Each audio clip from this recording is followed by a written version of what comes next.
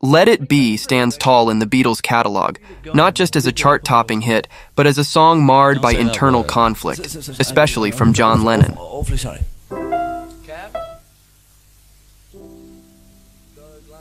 Are we supposed to giddle in the solo? Yeah. Okay.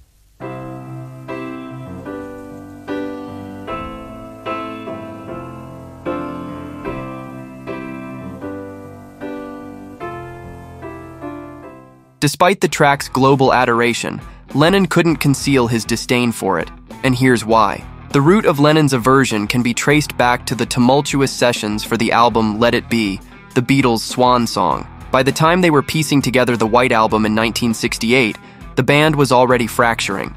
Creative clashes and business squabbles were the order of the day, setting the stage for an even more strained atmosphere during the Let It Be recordings. At the heart of the tension was the creative rift between Lennon and Paul McCartney. Each had evolved a distinct songwriting style by then, and neither was willing to compromise. McCartney, tired of Lennon's avant-garde experiments, leaned into what Lennon disparagingly called granny music, a nod to McCartney's familial musical roots. Despite this tension, McCartney's inspiration for Let It Be came from a dream about his deceased mother.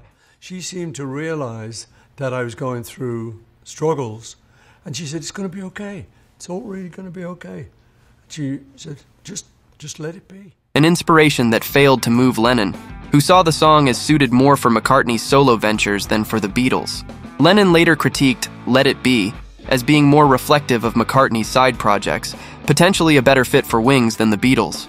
He saw the song as anachronistic, a throwback that didn't mesh with the times, wrongly associating its inspiration with Simon and Garfunkel's Bridge Over Troubled Water, even though Let It Be preceded it in the studio. A significant point of contention for Lennon was the song's perceived religious undertones.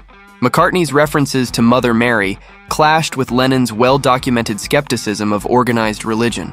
This discomfort was amplified when Phil Spector, tasked with finalizing Let It Be, included Lennon's sarcastic praise of the song in the form of a quip, comparing it to a hymn.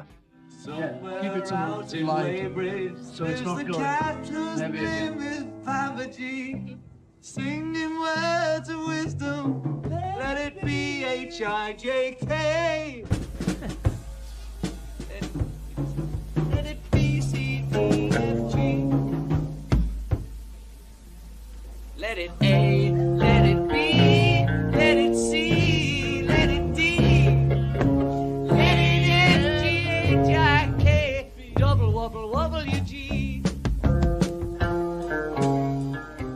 Despite Lennon's clear distaste, Let It Be soared to the top of the charts, securing its place as a beloved classic, albeit the last #1 single the band would release together. Lennon's complex feelings towards the song underscore the intricate dynamics that defined the Beatles' final chapter.